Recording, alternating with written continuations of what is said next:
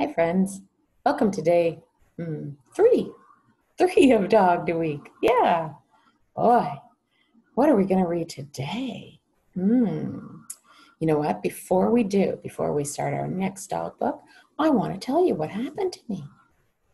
The person that delivers my mail, they came to my door, knock, knock, knock.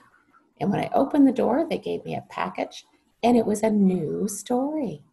And it was a new Franklin story. So we're not going to read it today because it's Dog Week, but pretty soon we'll have a new one. Okay, so let's get started with our story. I'm going to share my screen. And today we're going to read Best in Show.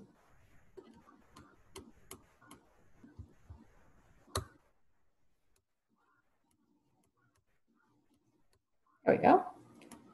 I went to the dog show where I hoped to find which type of dog was the very best kind. Look at all those different dogs. A fluffy white poodle was fancy and proud. This beagle was friendly. His tricks charmed the crowd.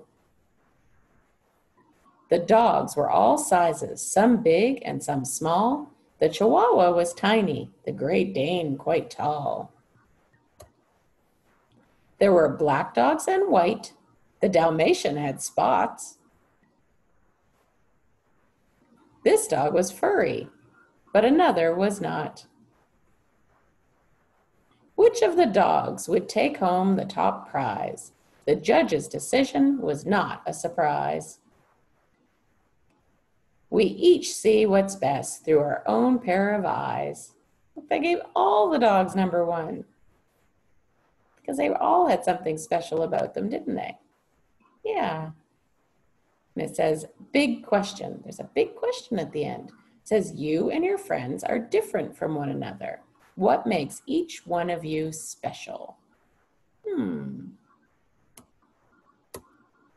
There are lots of things that can make us special, and lots of things that we love about our friends, and lots of things that we like about ourselves.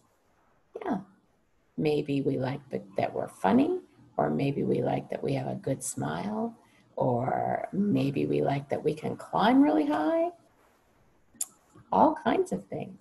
Maybe we like that we're kind, right? Or maybe we like that we treat people really nicely, our brothers and sisters, and try to help them. I don't know, but I bet you have lots of special things about you. All right. I hope you enjoyed our dog book today. Come back tomorrow. Tomorrow is day 4.